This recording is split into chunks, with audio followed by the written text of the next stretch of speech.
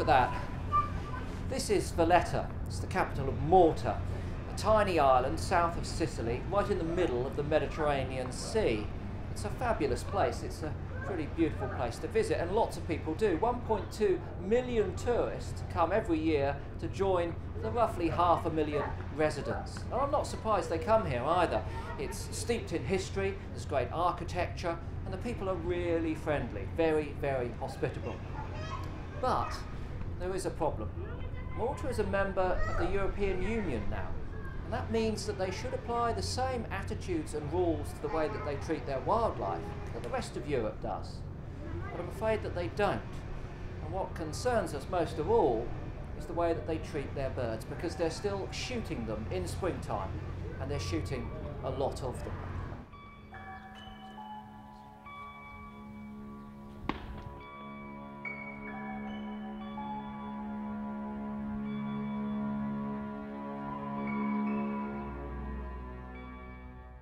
Under normal circumstances, I would say that that was a nice sight. There's a marsh harrier out here, and we've come back to the airport where I landed just a few hours ago, and the sun's come up. And these harriers have come into the airport here because it's a safe place to roost. Last night there were Montague's harrier, pallid harrier, and we've just spotted this marsh harrier.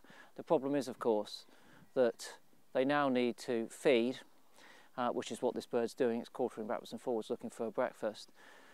Then it's going to wait until it gets warm, find some height and some warmth, and then it's going to move off. But throughout the course of that time, of course, it's out there. And the minute it moves outside the airport boundary, it's in the line of gunfire. And we've already heard gunshots from behind us this morning. It's just drifting along.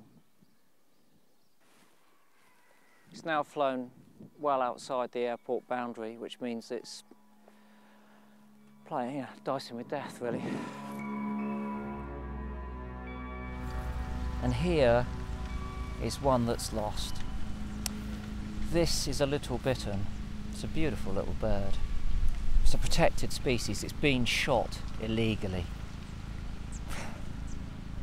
I'm not touching it simply because we're waiting for the police to arrive, and this could be valuable evidence in getting a prosecution against the hunter that shot it.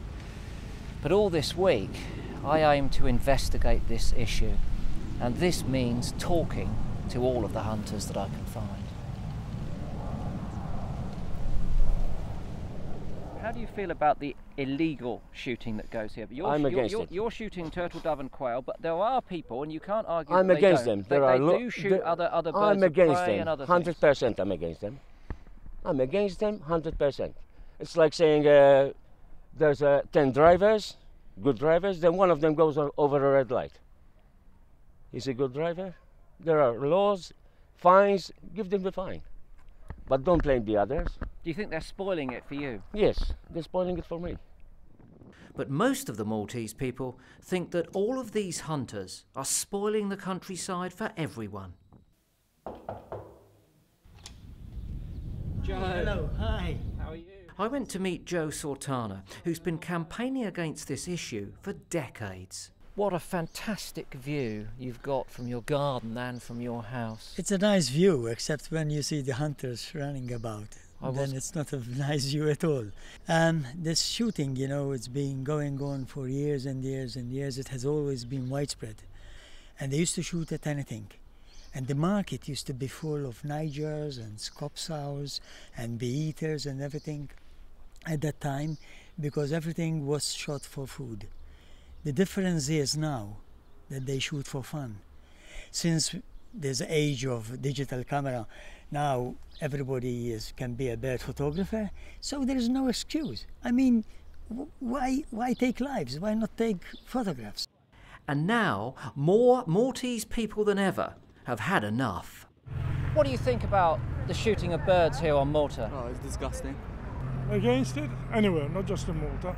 His grandfather left him about a whole collection of guns, and I told him, I won't marry you if you get those guns inside my house.